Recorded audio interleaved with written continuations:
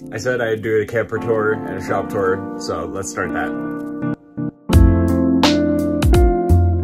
Welcome to my camper. This is my 2014 Keystone Hideout, and I bought this because you know the cost of rent right now. It's pretty bad. It seems like a decent alternative to you know, not being homeless. Not necessarily homeless, but I won't get into the specifics, but yeah, let me just show you around.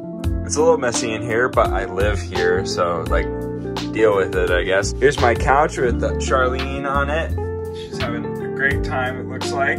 Here's my little kitchen area. I have dishes because I made smash burgers and also other crap. There's my dining area with my Nintendo Switch and a bunch of water on it. This fridge does not effing work. I got lied to by the people who I bought this from. Lying sacks of shit. Here's my bathroom. I take dumps in here. And here's a funny thing, when you sit down, there's that scene from Dumb and Dumber. I actually shower at a gym because the hot water heater does not work, so that's pretty cool as well. And then here's the bedroom. This is where all the magic happens. Obviously, because I get hella ladies. The lights don't work. There you go. I installed some lights in here because I thought it would be nice. Oh, I'll have to blur that. Watercolor painting I did a long time ago. That's like the only good painting I've ever done. And yeah, that's basically the camper. I would love to have a roommate in like a decent apartment with a garage, so that way I could still have a workspace, but that's not in the cards quite yet. So for now, I'm just living in here and using my parents' garage as my workshop, which, speaking of which, let me show you that. So let's cut to past True. Yeah. Thanks, future True. Welcome to the shop. I've been spending a lot of time in here trying to get it like looking good, and I'm gonna gloss over a couple things just for the sake of your time, because there's a bunch of workshop tours on YouTube, but whenever I watch them, I look for some sort of inspiration or something like that. And yeah, this is just a good time to show you what I got, so let me show you.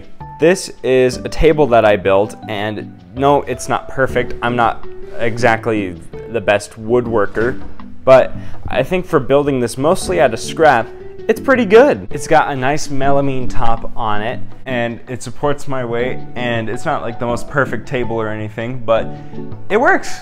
So that's all it really needs to do anyways. So, all right, I'm gonna get up. Ugh. And there's some miscellaneous items underneath here, but that doesn't really matter right now. Here is the most recent addition to my whole workflow right here. I bought the shelf to put the printers on and other stuff down here at the bottom, and let me just tell you what these are.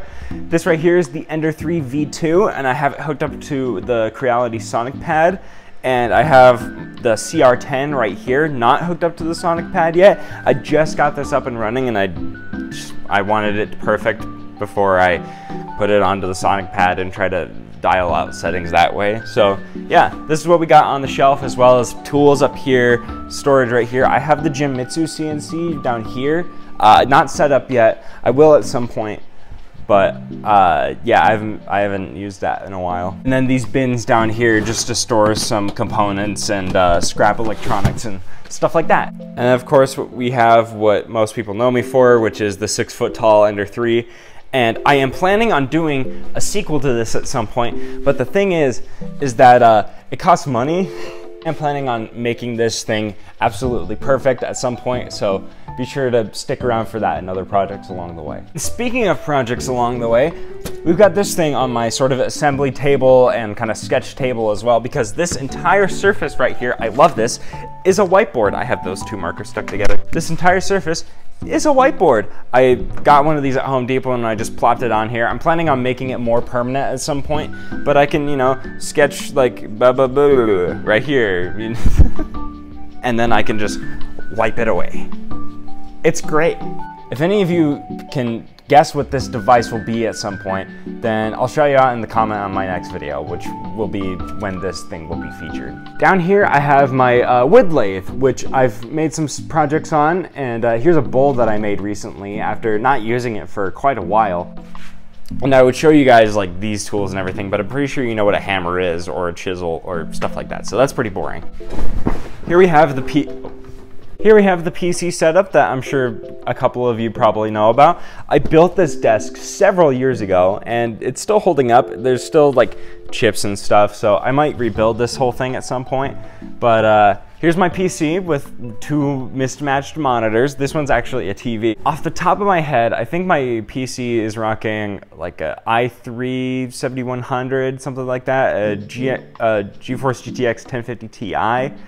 And so yeah, pretty outdated stuff there. But this basically does what I need to run Fusion 360, browse the internet for stuff, and play Minecraft occasionally. I have some miscellaneous crap down here. I use the same chair as my computer chair just to kind of scooch on over here. Here's where I have all of my electrical tools and soldering stuff. We got my Walmart freaking soldering iron, my multimeter that I've had for a while now, this second multimeter, stud finder, yeah, just, you know, boring crap like that. Here's where I've got like drill bits and pliers and stuff. I have a couple hole saws from like TV installation kits. That's just some junk down there. And here we have like my parts bins right here. I don't have a lot of things stored in here. I'm gonna buy a bunch of like cheap Chinese electronics and stuff that in that bin right there. But this is where I keep like tools like my deburring stuff and screwdrivers. Fun fact, I made this screwdriver like a few years ago. I think right before the pandemic actually. Here we have a bunch of like screws and threaded inserts and stuff like that. Here's all of my sticky, icky goop, like epoxy and super glue and stuff like that. I have a whole bin of zip ties right here. I'm planning on buying more. This one just has a couple breadboards in it, and this one has circuit boards like Arduinos and Raspberry Pis, and this is an old 3D printer board from the 3D printer that I had at my school.